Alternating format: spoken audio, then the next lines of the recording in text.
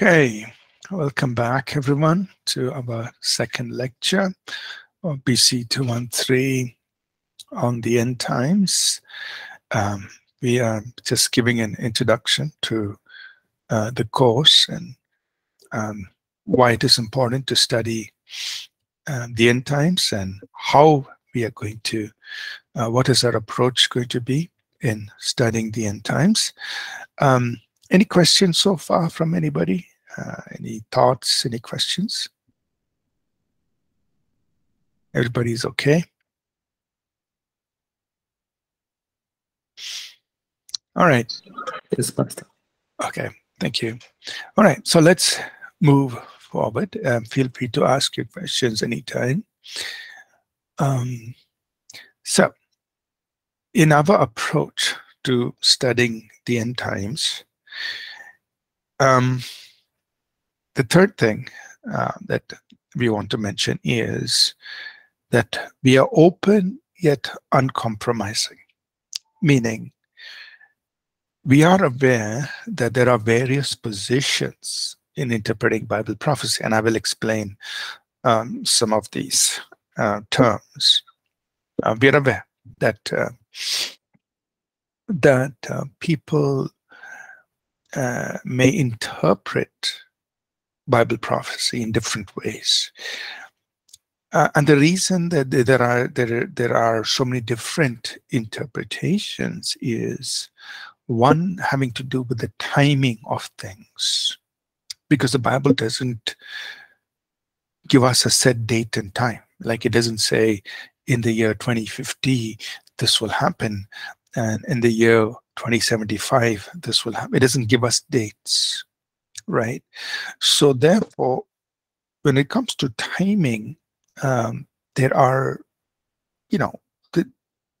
we can't be hard and fast about it, and therefore there are people who position things differently. So when it comes to timing, there is difference, and we are aware of that, and we are open to listening to what other people have to say and thinking through on it. And hopefully before I have thought through on it, and I will share with you reasons for why we position certain things the way we do. And of course, we are always open to listening to how others think through on it. And secondly, like we said, when it comes to figurative language in Bible prophecy, again, there can be variation in interpretation of figurative language. But the rule that we always follow is interpret scripture with scripture. Don't try to interpret scripture by going out of scripture, right? Interpret scripture within scripture. Like if we are going to look at certain things outside, it's okay to look at things outside of scripture, and compare it with scripture. But when you're trying to interpret figurative language, interpret it with the rest of scripture, stay within that. So like I gave you an example where, in Revelation 12, it was talking about the sun, the moon, the 12 stars, and the woman. Instead of, in that same chapter, all of that is interpreted for us. But if we don't stay with that, and then we go outside of it and start looking at, space and stars and astronomy, then we can get into all kinds of weird interpretations, right? So that's another reason why there are differences in interpretations. One is having to do with timing. Second is having to interpret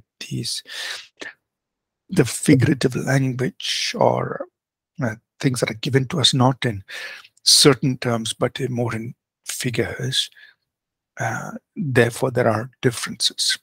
Now, very broadly speaking, when it comes to timing, we have these four, generally speaking, broad categories of positions in interpreting Bible's prophecy, and we will explain each one. There is dispensational premillennialism. There is historical premillennialism, and there is post millennialism, and there is a millennialism. So these four broad positions, and we will put it in a little picture so you will understand it. And in or with among this pre-millennialists, you have the pre-tribulation, the mid-tribulation, and post-tribulation. Now, some of the meanings you can get it from the word itself, right? Pre-millennial. So pre means before. Millennial is the 1,000 years. So when we say pre-millennial, that means you're saying before the millennium. And this has to do with primarily when people believe Christ will return. Right? So when somebody says they are a pre-millennialist, that means they are saying they believe Christ will return pre, that is before, millennium, meaning the millennium. So when somebody says, I'm a pre-millennialist, they're saying Jesus will return before the millennium. If somebody says post-millennialism, that means they are saying Christ will return post, that is after, millennium is the 1,000 years.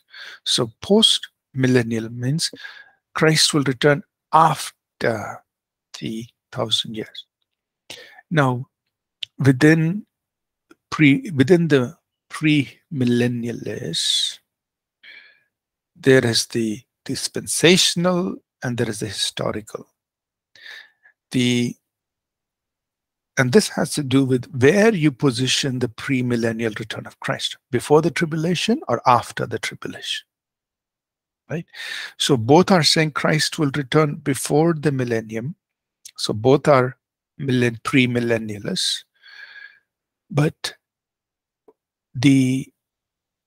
where will Christ return? Before the tribulation or after the tribulation? So dispensational pre-millennialism says these people will position the return of Christ. Of course, pre-millennium means before the millennium, but they will position it before the tribulation. So they are pre-tribulation. Historical premillennialism means, so it's called historical because this was what was believed by the early church. When I say early church, I'm not talking about the first century church, but I'm talking about the church fathers, meaning the second, third centuries. So that's what's called historical premillennialism. And they positioned it post-trib. That means Christ will return before the millennium, but after the tribulation. So they are called historical premillennialists. Post-millennialism means Christ will return after the millennium. That means 1,000 years will go and then Christ will return. And then millennialists, they don't believe in the millennium being a literal millennium, right? They just believe that it's happening in a spiritual sense. So that is explained here in the notes, which I've shared with you. Dispensational premillennialism, historical premillennialism, post-millennialism, and millennialism, right? And if you want to look at it in a chart, like a chart, and we will be referencing this, this chart, we will use it. But look at it here. So this is the millennium, meaning the 1,000-year reign of Christ. 1,000 years. Okay, the Bible talks about 1,000 years, Jesus ruling and reigning for 1,000 years. That's given to us in Revelation chapter 20 and verse 4 through 6. So Jesus will rule and reign for 1,000 years, the Bible says. But now, so that's called the millennium. But now, so premillennialism means before the millennium. So let's say we are in the church age. We are right here now, somewhere here, close to the end of the church age. Now, the dispensational premillennialism believe that Jesus will come here, right? He will come before the 7 years of tribulation, right? So the Bible talks about 7 years of tribulation. We will show it from Scripture. They believe that Christ will come here. Historical premillennialism, they believe Christ will come before the millennium, but at the end of the 7 years tribulation. So they are basically what people refer to as post-tribulation. There are some people who believe in a mid-tribulation rapture, or Christ coming or take for the church, mid-tribulation. That's primarily because of Revelation 14, where it talks about the 144,000 Jewish believers who are found taken up into heaven, and they are referred to as the first fruits. So there's an explanation for it, why they believe that. So there are those who believe in the mid-tribulation. The post-millennialism, they believe Christ will return once for all at the end of the millennium. And during the 1,000 years, it's his reign through the church on the earth. Millennialism, they don't believe in all this. They believe that Christ is currently ruling and reigning through the church, and we are in the millennium, so on. And so they're millennialists. Okay, so these are various positions people take and have taken, and depending on how you read, depending on different books that you might read, you will find people taking these kinds of positions, and they will try to explain why they take that position, so on. Now, the position that we take as a church, and that I would be taking in this course, is a dispensational premillennialism, which is a pre-tribulation rapture of the church. Right? So that's the position we will take. But like I said, we are open. We are aware that there are other positions, and we will try to maybe explain, okay, why do these people say a mid-tribulation? Why do these people say end of tribulation, etc.? I mean, we'll mention those things along, and if you're interested, you can always research that. But the position we will be taking in this course, and you're free to, disagree or whatever. Maybe I'm not saying if you don't agree with this, you will fail the course. That's not what I'm saying. I'm just saying we will be giving you reasons from Scripture as to this position, the pre-tribulation rapture of the church, and what is referred to as the dispensational premillennialism. Now, if you want to hold to another position, you're perfectly fine, as long as you're convinced and you see reason for it. That's fine. But we will be giving reasons here for this and explaining this, why we take this position. Okay, and we'll come back to this figure from time to time as we talk about the various sequence of events that are going to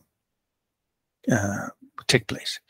So, like I said, we're going to give room for variations. That means, yeah, we're fine. We understand there are people who might see things differently, and we're not going to fight about it. We will listen, and we will also have an explanation to the reason we take, or for the position that we take, and we will explain it the best we can, right? Number 4, the fourth approach that we will talk about in studying the end times is we try to look at a complete view of Scripture. So especially when you're reading the book of Revelation, if you understand that, hey, other people have spoken about things. Daniel, throughout his book, Daniel has said so much about the end times. Then Zechariah has spoken, and Joel has spoken, and so many others in the Old Testament have spoken. And so if you want to understand the book of Revelation, it's good to know, what has been written in other places in Scripture. And the Apostle Paul wrote, 1 Thessalonians and 2 Thessalonians and Corinthians. The Lord Jesus spoke about it in Matthew 24. And so when you take all these and put them all together, then we get a beautiful understanding of Scripture, right? So in our study of the end times, we don't want to take one chapter in isolation or a few verses in isolation. No. Everything has to be interpreted with the light of the rest of Scripture. What else does Scripture say? So put it all together and then interpret. Number 5, like I was saying, the Old Testament is explained in the New Testament. So there are many Old Testament prophecies, and as we progress, through the New Testament, we begin to better understand what was spoken of, even in the Old Testament. And number 6,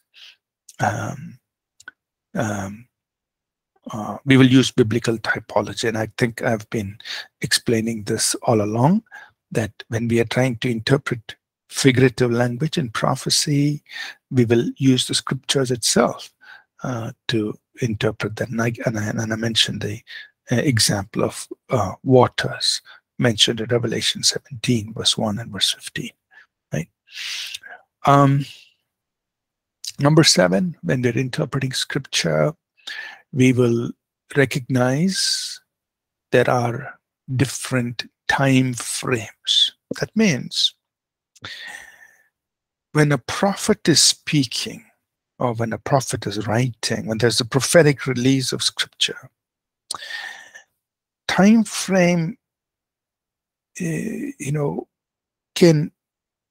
can change within a given prophecy.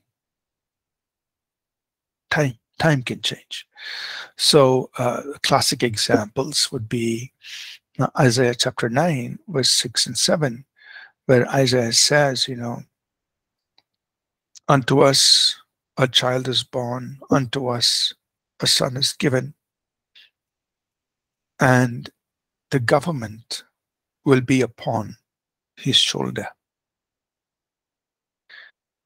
And to his rule and reign, there will be no end. To the increase of his government, there will be no end.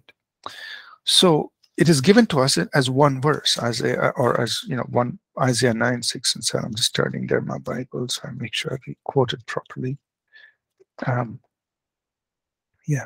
Of the increase of his government and peace, there will be no end. So he says, Isaiah 9, 6, unto us a child is born, unto us a son is given. So that took place in Bethlehem 2,000 years ago. In that same verse, he says, and the government will be upon his shoulder. That is yet to be fulfilled. That is out in the future. It will happen in Revelation 20, verse 4. It'll happen when Christ comes and he sits and rules from Jerusalem. So within one verse, Isaiah 9, 6, in that one verse is a gap of more than 2,000 years. Unto us a child is born, unto us a son is given. That took place in Bethlehem, already fulfilled. The government will be upon his shoulder. That is still in the future. Of the increase of his government and peace, there will be no end upon the throne of David and over his kingdom. That means he's going to sit on the throne of David. He's going to be ruling from Jerusalem. That is in the future. Right? So in one single prophetic utterance, there is a time frame of more than 2,000 years.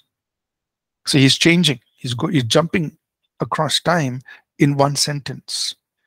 This is happening. This is going to happen. This is going to happen. It's in one sentence, but in one sentence, he's jumping time more than 2,000 years. So the jump could be forward, or the jump could be backward.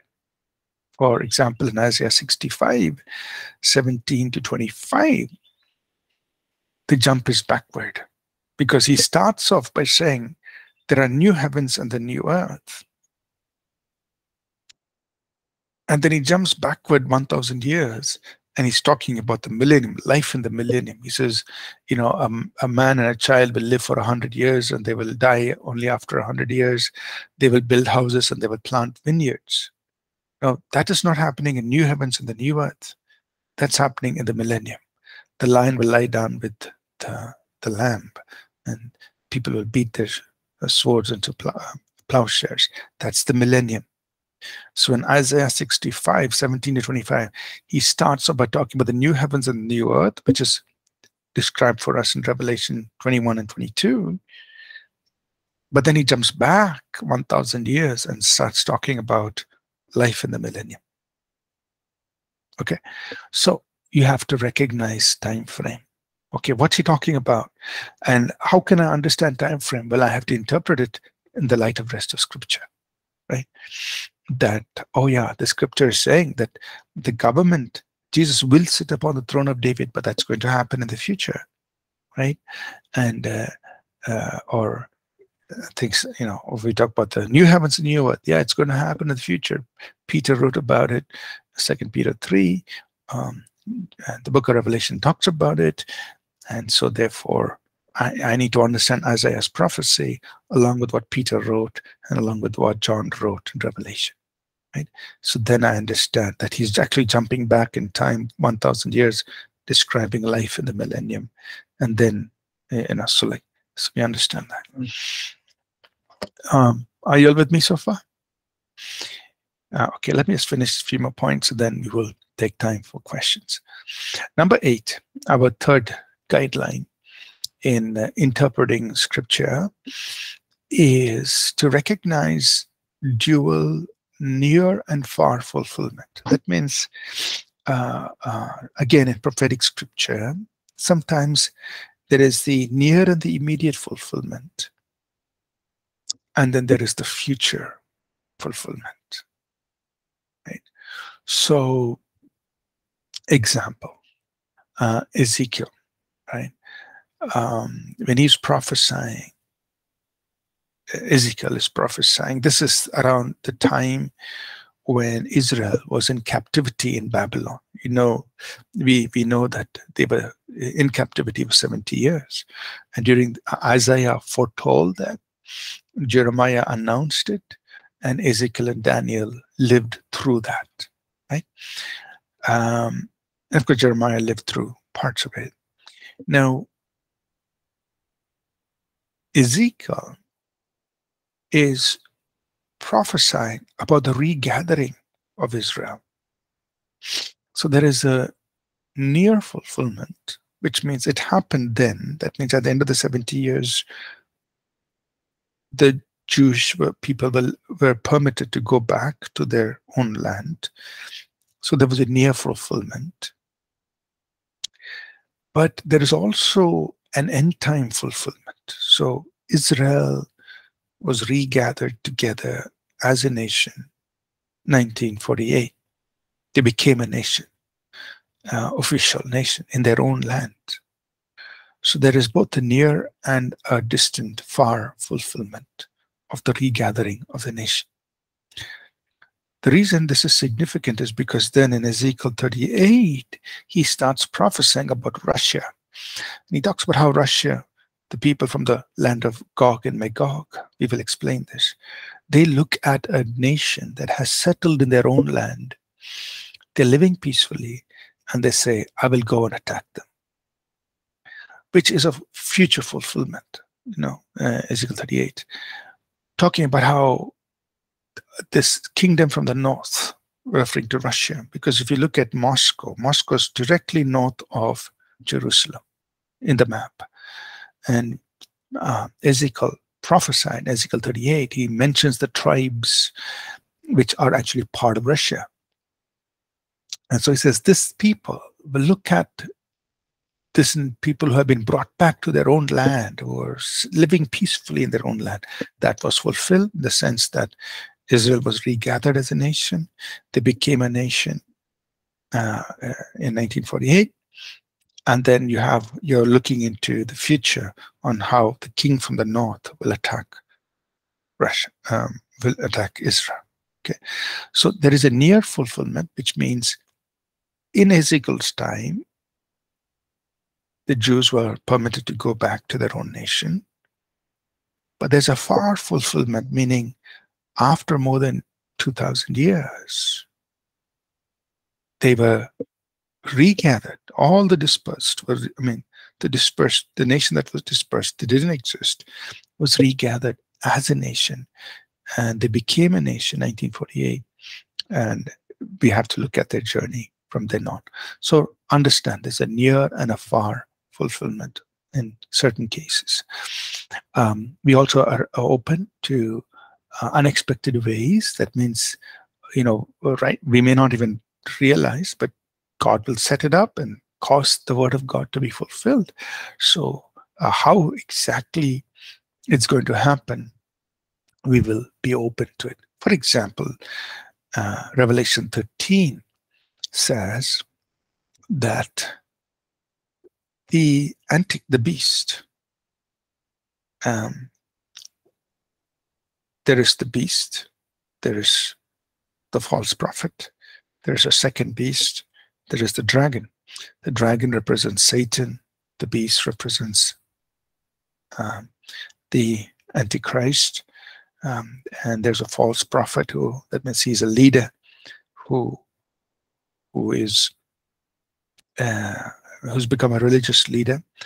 Now they are working together. This is Revelation 13. They establish a financial system where nobody can buy or sell except they have the mark of the beast. And the mark of the beast is either on their forehead or on their hand, and the mark is 666. You cannot buy or sell unless you have this mark. So we don't know exactly how this is going to be fulfilled. We have many possibilities. When credit cards were being issued some years ago, people thought, oh, credit card, look, everybody's having a credit card. You cannot buy or sell unless you have the credit card. And so that's the mark of the beast. And then we said, no, then now you can have chip implants in your body, and maybe the chip implants will carry the mark of the beast. They'll put it in your forehead or on your hand, and only then you can buy and sell.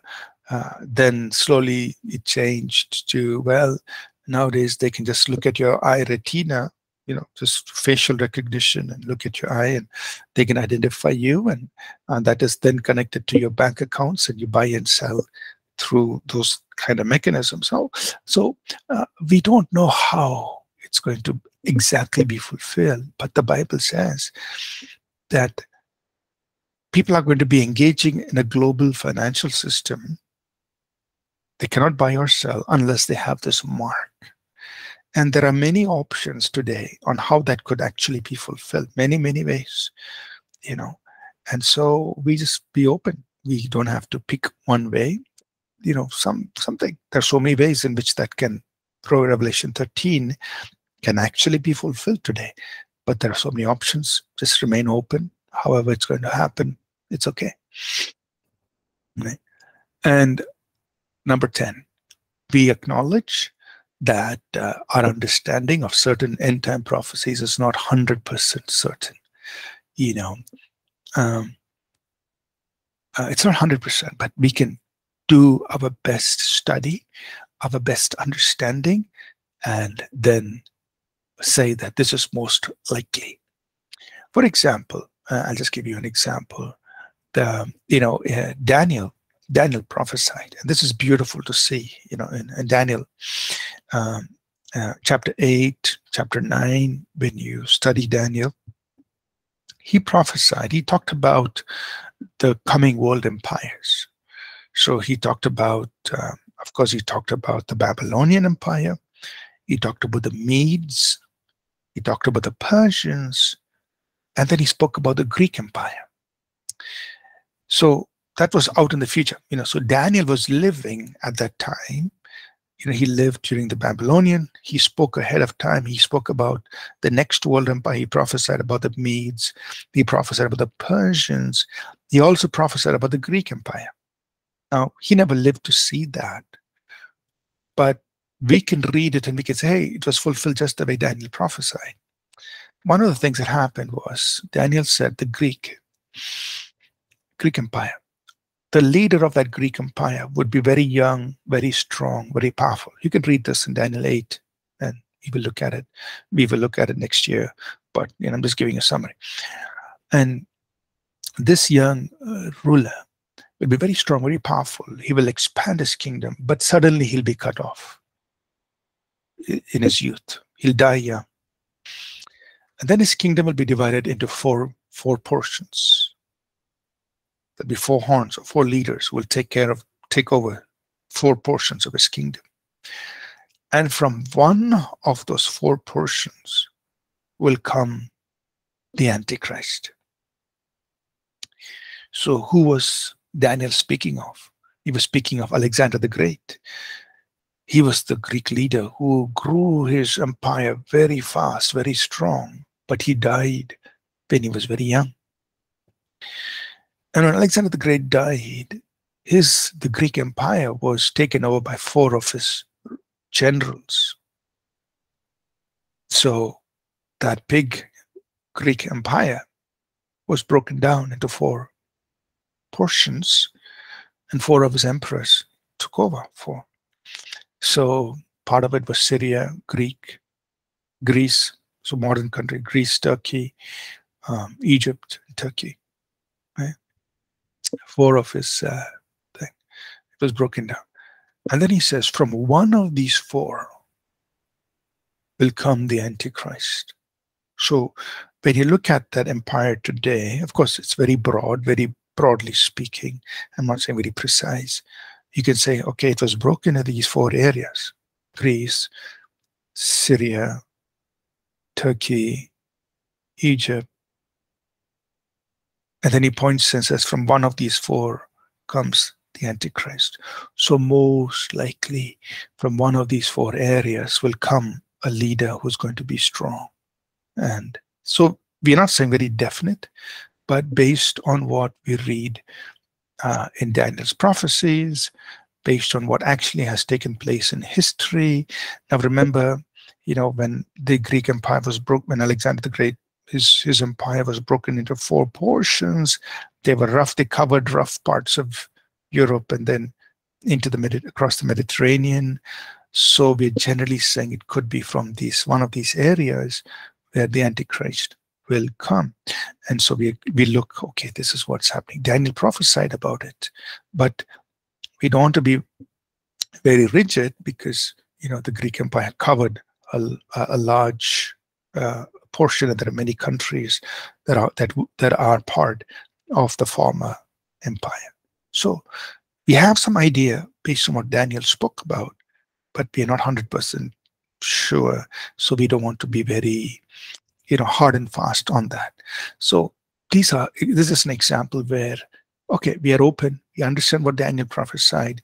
We understand how it has been fulfilled, and we know where to look for. But we don't want to point our finger at some person and say he is or he could become the Antichrist. We don't want to do that. Okay. Let me just make 2 points here, and then I'll take questions. So in all of our study of the end times, we don't want some things that we don't subscribe to. For example, 2 things would be, one is there is there is one position, or there are 2 positions in this whole study of the end times, which we just don't agree with because we see that it's not correct. One is preterism. This belief is that everything was already fulfilled in the 1st century. Okay, now that's kind of weird, but there is some teaching along those lines that everything was already fulfilled within the first 100 years. Now, it is absurd. How can, 1,000 years be fulfilled within the first 100 years and, all of those things? But that's one position. Obviously, it's absurd, so we don't subscribe to it. Then there is another position which is prevalent today. It is often referred to as dominion theology. You may have heard about it, or maybe it's not, people don't speak about it too much. But what this theology says is that the church must take over all the nations, control all the nations, and usher in the coming of Christ. So it puts the responsibility on the church to govern the nations. Well, actually, we don't subscribe to it, because it is actually Christ who's going to come and defeat the Antichrist.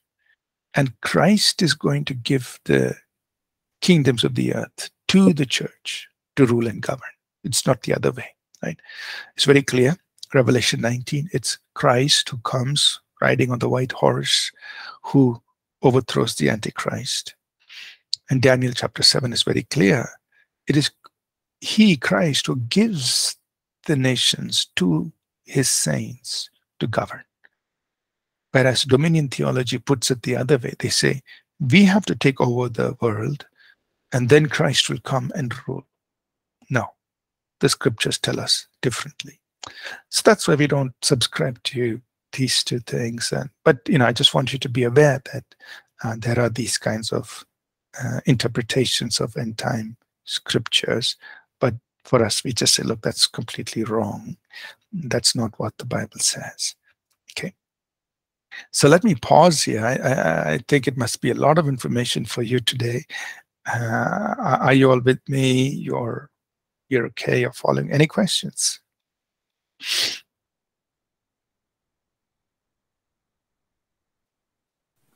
First, in the chart which we saw a little earlier, talking about the millennials segmentation, is there also a war of Gog and Magog towards the end? Because I'm not sure if we saw that in that chart.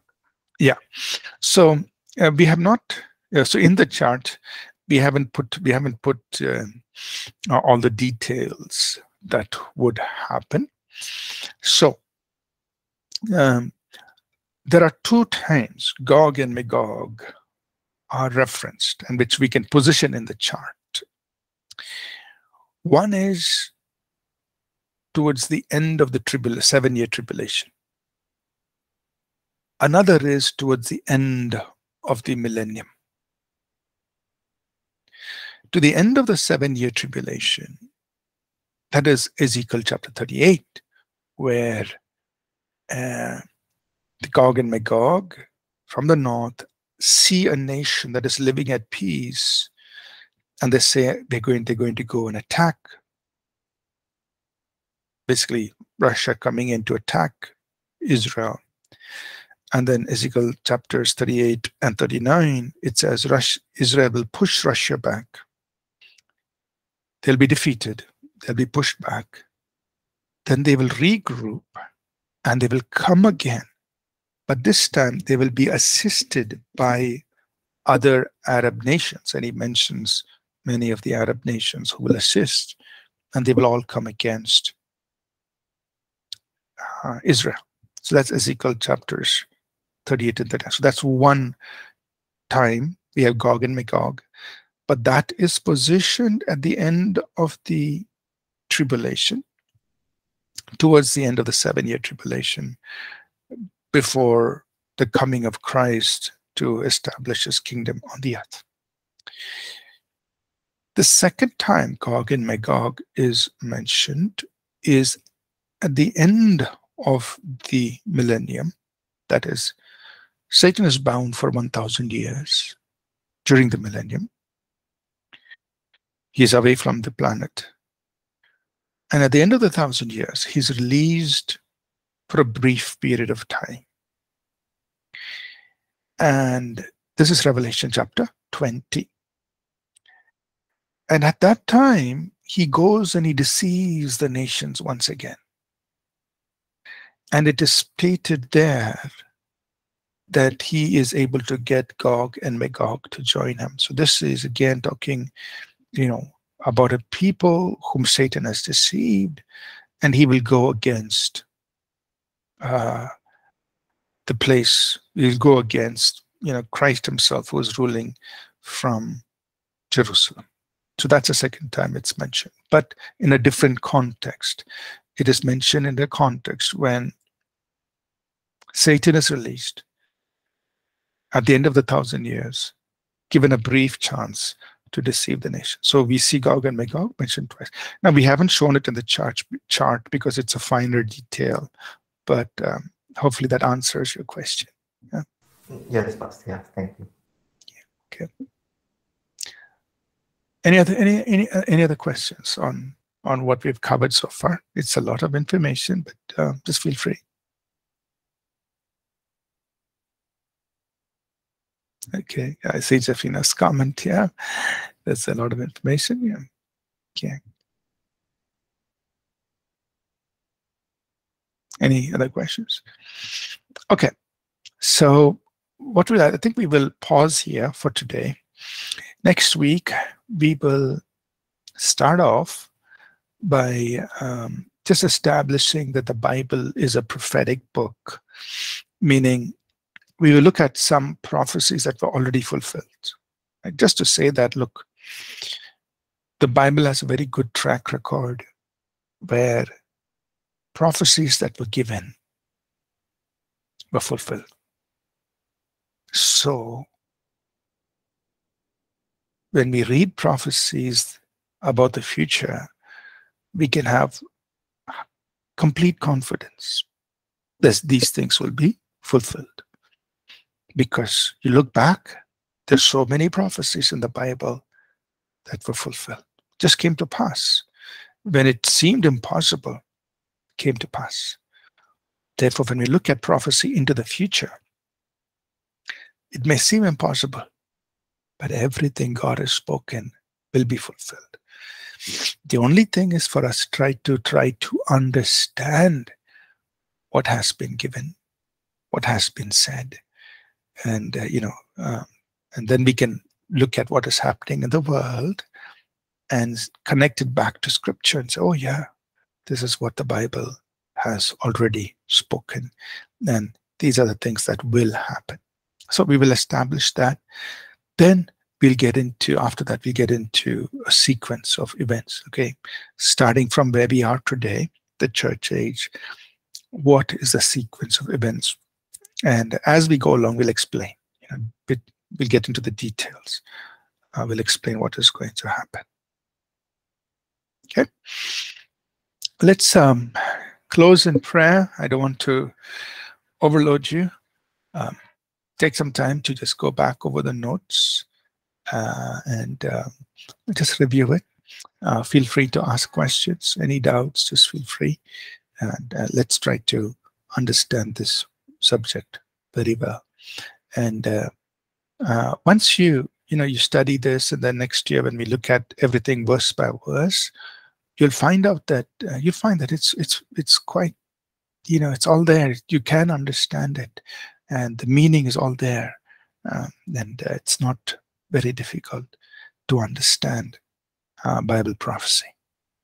Okay, could somebody please close in prayer, and we will dismiss after that.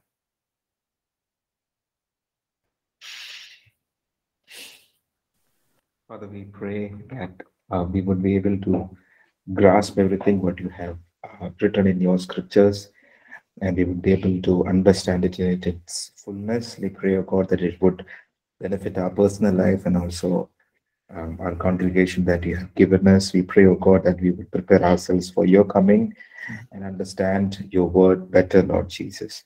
Thank you for this class, and thank you for Pastor sharing this word in depth for us to understand, God. We praise your holy name. In Jesus' name we pray. Amen. Amen. Thank you, everyone. Have a good break, and you can prepare for your next class. I'll see you again next week. Thank you. Bye now.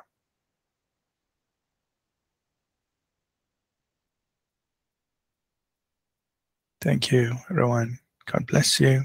See you again. Bye now. Thank you, Pastor.